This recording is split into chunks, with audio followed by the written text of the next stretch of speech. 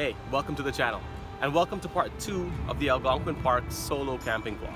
Now if you haven't seen part 1, we did leave it off on kind of a cliffhanger. So if you didn't see part 1, please either click here or you can check in the description, it'll be right at the top. I figure since it's my second video, I should actually introduce myself. My name is Arun Chady, and I'm just launching this social media project. It's called Your Best Life by Design, and you can check it out on different platforms at Best Life by Design. And I'll do another video describing what exactly I'm planning to do with this. But really, I'm inspired and I feel really passionate about making great content for you guys. Content that revolves around accomplishing your goals, pursuing your peace, awakening your passions, mastering your happiness, things that come to my mind when I think about living your best life. So I hope you do enjoy part 2 of this vlog, and feel free to let me know in the comment section what you want me to do next, what you'd like to see me take on. Stick with me, I promise there's some good stuff on the way.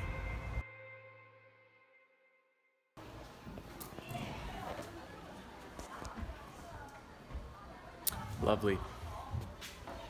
Can't get food there. Kindling was pretty wet at the permit office. Let me go check maybe the store downstairs. Maybe that's my next best bet. Craziness, craziness. If not, protein bar I'll have to do. Okay, I am really sorry about all the frantic cuts and running around and being hyper. But yeah, the restaurant was closed as you saw early. The permit office didn't have any better kindling, but the girl downstairs at the Portage store was a lifesaver. Got me some charcoal lighter. That's bulletproof. That'll work even on wet wood. So thankfully I'll have fire tonight and in the morning, because it doesn't matter what kind of wood it is, charcoal lighter will catch anything. So it's 6:55. I'm gonna get back to the site after 7. It's probably gonna be pitch black by the time I'm back. No problem. Boil some water, eat some lasagna. Oh, it's gonna be good. I'll get back to you in a second, right when I'm back at the site.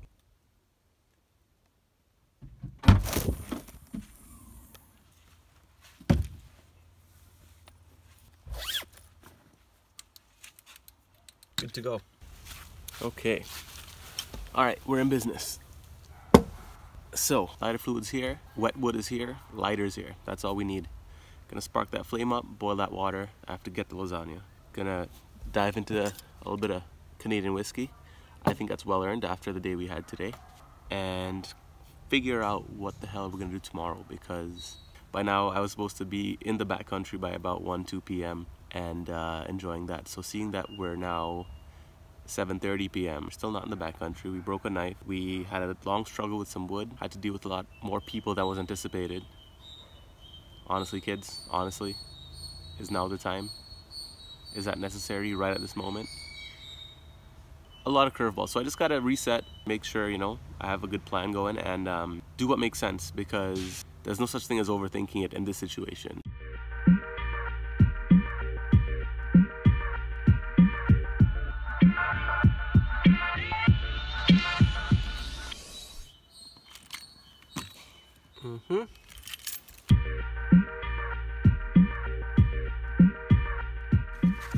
For the record, I hate the smell of lighter fluid.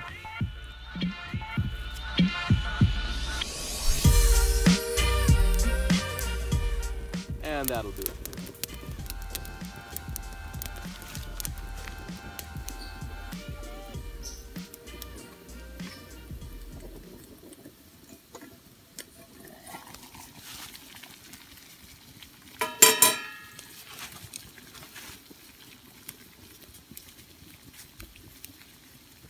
Canadian whiskey, a little water, lemon lime, electrolyte beverage. Only the best here. To you guys for keeping me company. Apart from you guys, I had no one else to talk to, so cheers, and here's to tomorrow, whatever tomorrow brings.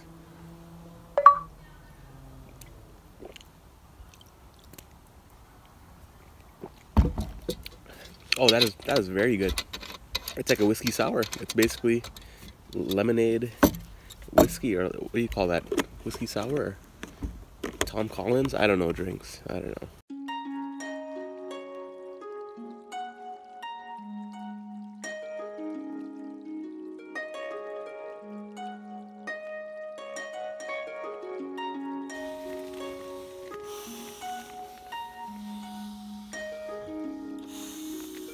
Time to go to sleep. I gotta think about tomorrow. I probably won't update the vlog tonight. So I'll talk to you guys in the morning. Good night.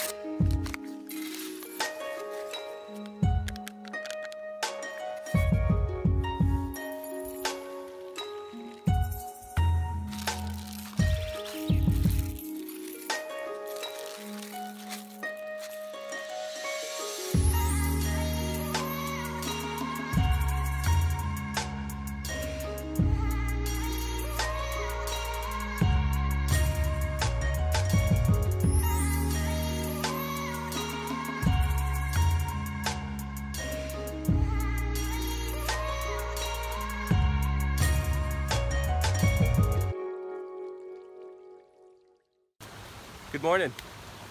Currently 9:15. I lied, about 9:45. I don't have a watch, it's okay. So I did think about it quite a lot, about what to do today. So obviously, if I'm here, that means I'm not gonna go into the backcountry. Sometimes I feel the universe has body language. It kind of gives you signs. And I feel like everything so far on this trip was kind of suggesting, look, you're in a beautiful location anyway. Enjoy it. This isn't the right time to push all the way back there. Honestly, the biggest concern for me is the paddle. Like when I take a canoe out by myself to fish, it's kind of a struggle for me to manage the whole steering and staying straight, and especially in a bigger canoe, right? So I didn't want to run into any issues with that. That was definitely a concern. The other factor was that I've already been kind of outdoors for a day, so naturally that wears you down a little bit. So I didn't want to go in already a bit worn. I'd rather go in to the backcountry camping deal with 100%, you know?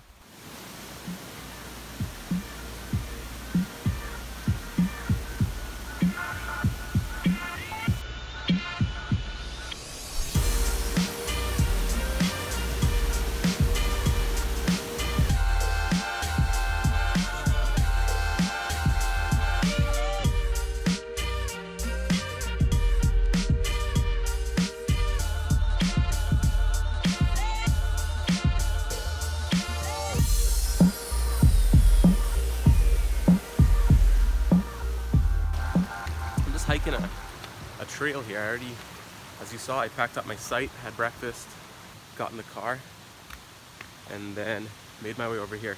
The situation is I'm hiking this trail. At some point on the trail, there's supposedly a very scenic, oh man, hang on, give me a second here. This is what I have to descend here real quick. Should be in the clear, and we're good. Okay. Yeah, sorry, so there's a lookout. There's a lookout where we're going. The whole trail is 7.7 kilometers, so it's not short, not entirely long either. So I'm gonna see if I can get to that lookout before the afternoon crowds. Now I am a happy camper, unlike what yesterday evening when I might have had to eat a protein bar for dinner or ask someone to boil my water for me. This morning I'm feeling great. Gonna just soak this in because we are really privileged and blessed to have access to this in Toronto.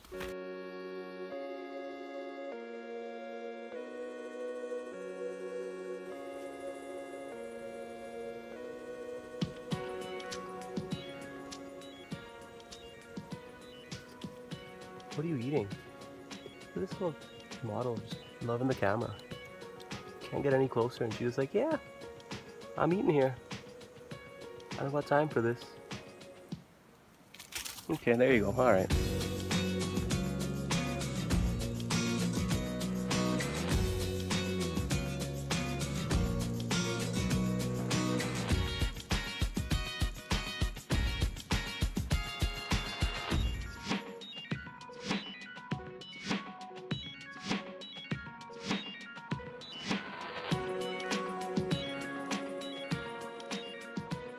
Next time you see a sign like this, don't do what I did. The portage is this way. The hiking trail is this way. See, that's what these arrows mean, not the opposite like I understood. That will just take you to the river. I mean, it was a nice walk, nice river, but gotta go that way.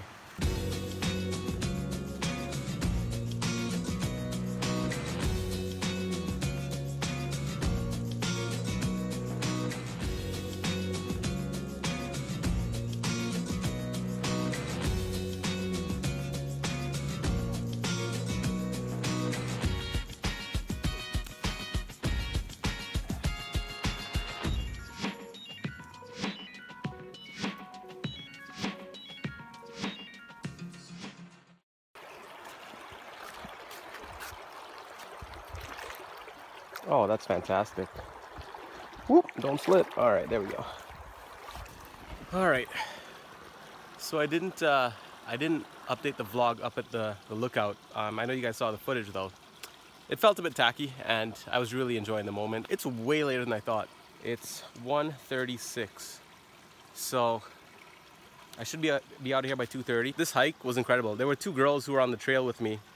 And I really came to film content. It wasn't so much just for the hike. I mean, I've hiked a lot, but we were kind of hiking nearby each other the whole way up, and they saw me filming and I saw them taking photos and whatnot. And they had a map and they actually encouraged me to go all the way to the lookout trail. I was gonna turn around about 2 kilometers in and go film somewhere else in Algonquin Park, but they're like, you're pretty, you know, their few words of encouragement really made the decision obvious to keep going. So I did, and I'm really happy I did. It was worth it. Actually, no, I'm gonna wash my face here. This water is too clear and too nice, and it's too cool and refreshing. That's what's gonna happen.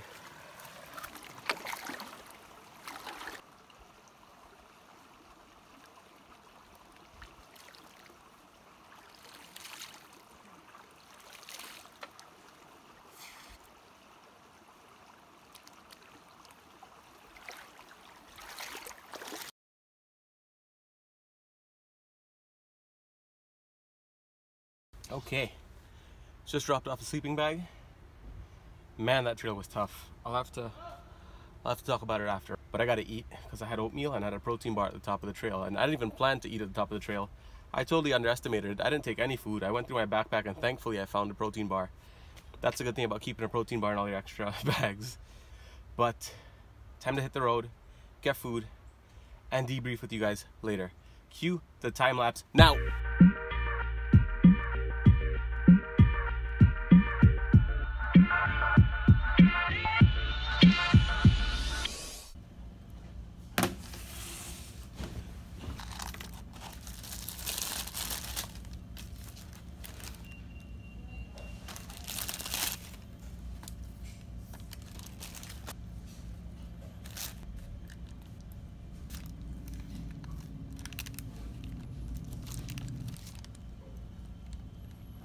All right.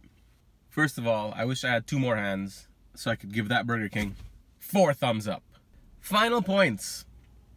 I'm really happy the way it unfolded. As I said earlier, I feel like when little things happen, there's a story to it, and it's not just all random. The fact that 2 or 3 things were sort of not going my way and a few curveballs, I didn't want to take that energy into like a higher risk area. The whole fire mix up, all that stuff, it's part of life. I'm not sure how like upset or disturbed or frustrated I seemed in the moment, but I've done a bit of survival training, and I know, like intellectually, I know that our body goes like 3 weeks without food, no problem. Mind you, if I had 2 options, like one to eat, one to not really eat, my preference would have been to eat. That's why I did all I did to eat. The trail, though it was trying, it was incredibly rewarding, and I haven't hiked like that in a long time, so that was a plus. I got a hell of a leg and butt workout. All in all, a solid 36 hours, no doubt about it.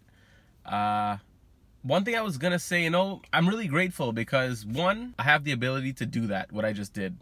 Get in my car, drive 3 hours, be in I mean my definition of paradise. 2, there's another level of gratitude. You know, a lot of times if you take a vacation or you go hiking or whatever, you come back and whether things went your way or they didn't, it's not a guarantee that you always come back from these things scotch-free and healthy and injury-free. You know, I believe in infinite possibilities. I believe that anything could have transpired on that trip. I could have gotten into an accident. I could have, like today on that trail, I wasn't wearing the best footwear. As I said, the Crocs I have, I'll show you the bottom of them.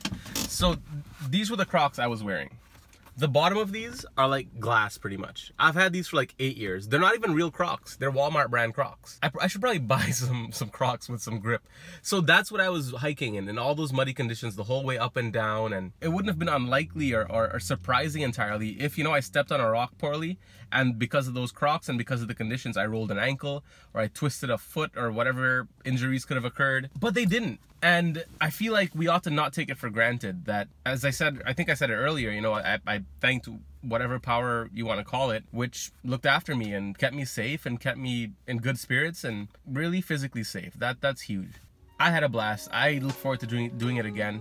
I'm sorry if there were any mistakes or blunders or editing errors or whatever in this vlog. Obviously, I'm brand new to this. If you enjoyed it, please do leave a like, leave a comment. You know, if you didn't like it, leave a comment too and send me some hate. I could use some of that in my life, no problem. Well, I know for sure I could have done certain things better, but I thought it was still a pretty cool adventure. I had fun, and I hope you guys had fun watching. With that being said, I appreciate your time. There's so much content on YouTube and all these different outlets. So thank you again, whether you subscribe or comment or like or not or hate or whatever you gotta do. I appreciate your time. And seriously, I cannot wait to share my next adventure with you. So you guys are the best. Thank you, and I will see you next time. Peace.